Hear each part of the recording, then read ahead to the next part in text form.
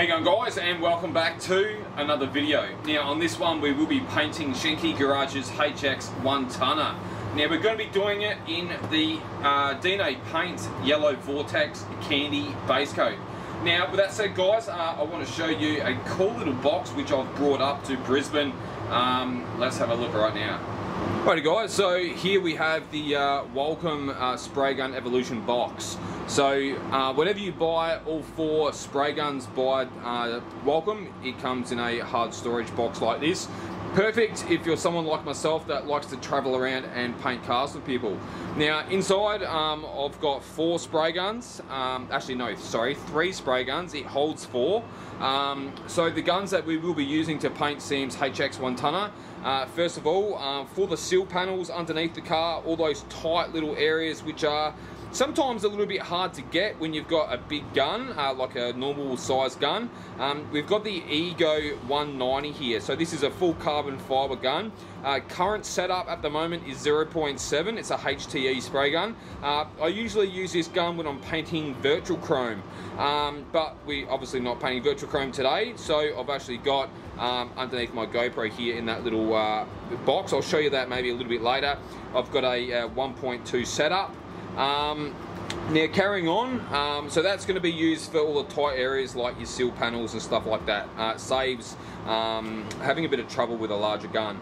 Now for the base coat, we've got the Slim Combat. I've got this in 1.3 on this one, 1.3. So I'll put some gun settings up on the screen if you guys are curious to know my gun setup for the base coat application. Now we've also got the carbon fiber, the Carbonio 360 Evo.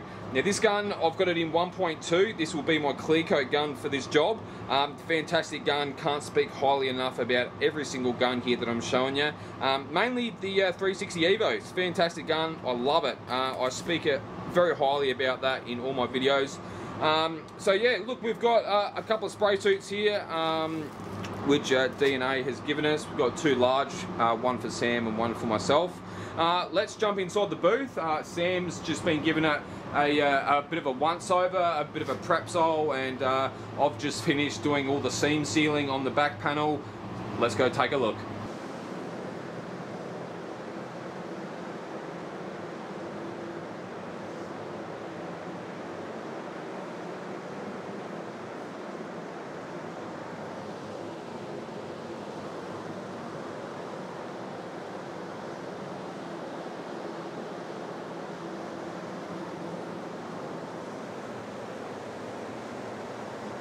Alright guys, so that's what the car looks like. It's all masked up.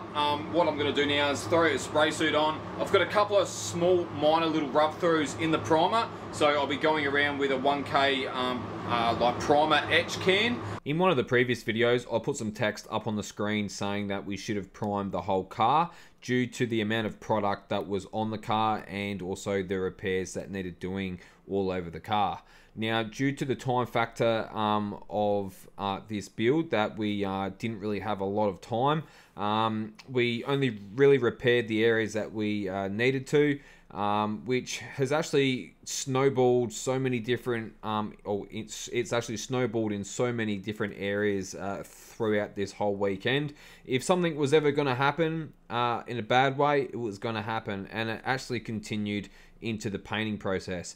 Now, the color on the car is a candy base coat. Now, when you have a rub through on a candy base coat, even if you put a 1K primer over those rub throughs to try and seal it down, being that it's a candy, you actually get candy bleed. Now, as an example, if you were to paint your car in a red candy and go and put a white base coat over the top, your white base coat will get candy bleed and turn pink.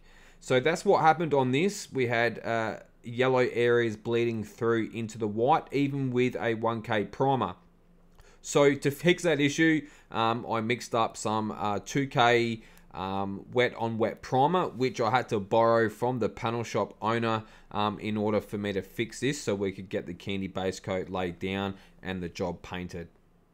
Just to cover those rub throughs, I'll give it a bit of a tickle with some sandpaper before I go and start applying my white base coat.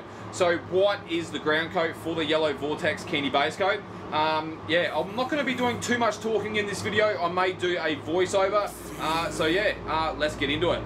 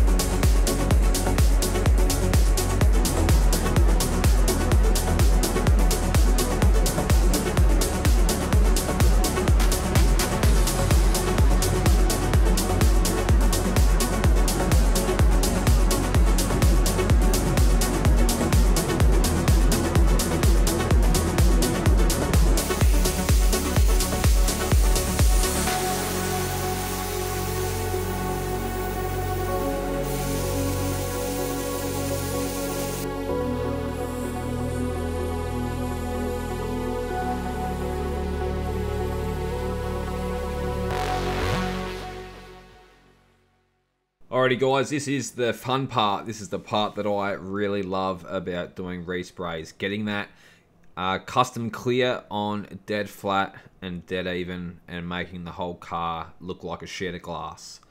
Now, I actually had a heap of trouble. This spray booth was an absolute pain to paint in.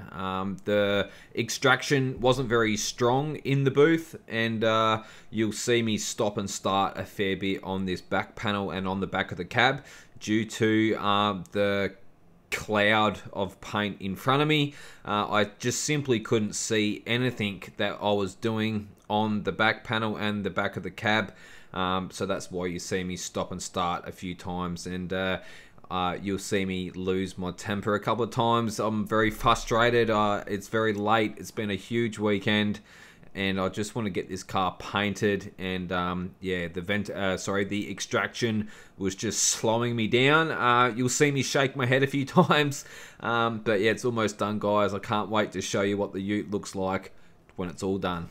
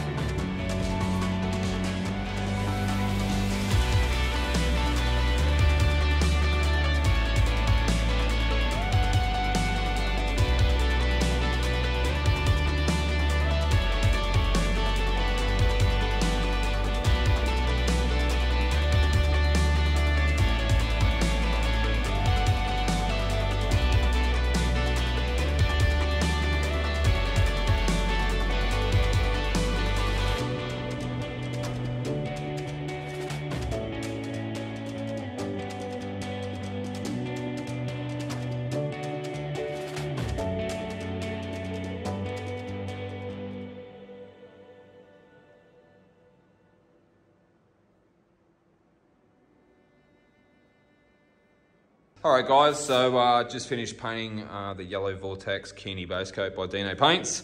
Had a little bit of trouble getting it down even, had a little bit of model issues. I was using slow reducer and I used the slow FX hardener with the custom clear. Managed to lay it all down. There was a few little tricks which I know which made it probably go a little bit more smoothly than it may have for someone else, but yeah, we managed to get it done. We've got Sam here having a look. What do you reckon, Sam? It's bloody awesome. I'm stoked on that, like compared to what it was, and obviously painting the second time, it's not ideal, but yeah, I'm super stoked. I knew what it was meant to look like, and this is exactly, you know, this is exactly as I'd imagine it is meant to look like. Yeah, what it was meant to look like the first time. Yeah, so yeah, look, been a lot of lessons learned, and it's been a big 4 days, but we got it done, and I'm super stoked on that result. So yeah, all good. Yeah, cool. Yeah, and it has been a bit of a roller coaster, guys. It was meant to just be like a quick sand down and paint, hey Sam, and then I kind of ran my eyes over it, and I'm like, yeah, I can pick on that, I can pick on that. Yep. And we ended up spending, as an educated guess, probably between 38 and maybe 45 hours, something around those kind of hours, something like that, yeah. To get it repaired, primed, epoxied, like rust treated, you name it, like has gone into this. To fix probably the easiest things that can be fixed on it. And yeah, we managed to get it painted. So we'll do a little bit of a walk around. The lighting in this booth, they're running some old fluoros, which is why the camera flickers just like that. I do apologise, they need to update to LEDs. But yeah, this is it, guys. So actually, do you want to grab that sun torch? Yeah. The sun torch, I think it's just in the paint room now, I think. So I did have a bit of trouble with like model on the roof. And what I ended up doing, so Sam didn't really want me to talk about it on social media until he kind of made his mind up. But I kind of wanted to put a metal flake over the Keeney Basecoat. And Sam was all for it, and then he kind of seen us spray it. Hey Sam, and it kind of changed your mind a little bit. Hey. Yeah, I guess it was just another thing, another variable that I kind of could go wrong. Add into the mix. Yeah. And I guess it was probably maybe a good decision not doing it, I suppose. Yeah. But yeah, it would have been cool to do, but yeah, I think it just wasn't worth, you know, the extra stuffing around. Not like it would be a lot of stuffing around. But yeah, it was just like an extra coat with like the flake in the binder. That's all it would have been. But it just, I mean, the time that it's taken me to do this is probably just over 5 hours to do this. And yeah, I mean, it is what it is. We've got a nice result, and I'll grab the light off Sam there. So extremely vibrant. It's going to be very, very vibrant outside. That bloody LED flickering is so annoying.